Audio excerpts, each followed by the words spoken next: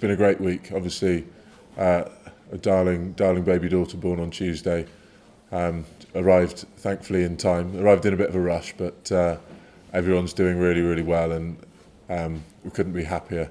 Obviously now we can kind of shift focus for the game this weekend. Were you concerned that it maybe could get in the way of the game in terms of what I think that was the concern really. Obviously for anyone who's got children and anyone who is thinking about children, I think you probably understand that it's going to be an enormous emotional draw on you, and trying to balance that with the kind of emotional space that you have to get your head in to play at Twickenham in front of 80,000 people against the All Blacks. Like, they're kind of two very big emotional games to be playing, and thankfully I don't have to try and sub myself out of one and into the other. Will the bottom lip be trembling a bit more on Saturday?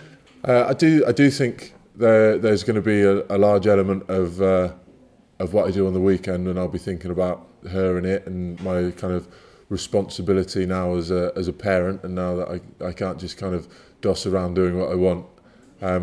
Everything I do is now accountable to one more person, and probably the most important person now, if we're honest. So I do think there will be an element of that, yeah. How do you switch the intensity or the focus from something like that to coming up against the All Blacks? How do you change it? I think it's about channeling it. I was having quite an interesting conversation with someone earlier about the term dad strength. We talk about it in the gym quite a lot. People who don't always push the heaviest weight in a linear path, but have kind of real dad strength. They could like lift up a car and change a wheel with their hands and stuff like that.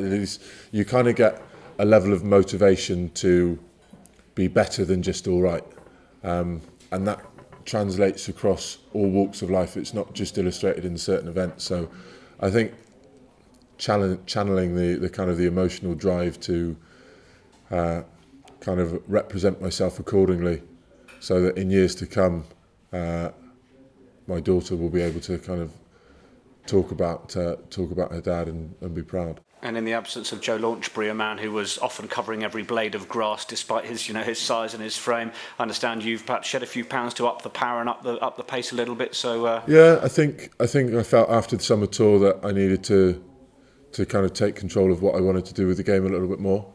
Technically, I'm very proficient at the set piece, and in close quarters I'm very effective. But in order to take the next step up, I felt like that was one thing that was going to help me. It wasn't the only thing, but it was the easiest thing to kind of talk about. So that's where we are.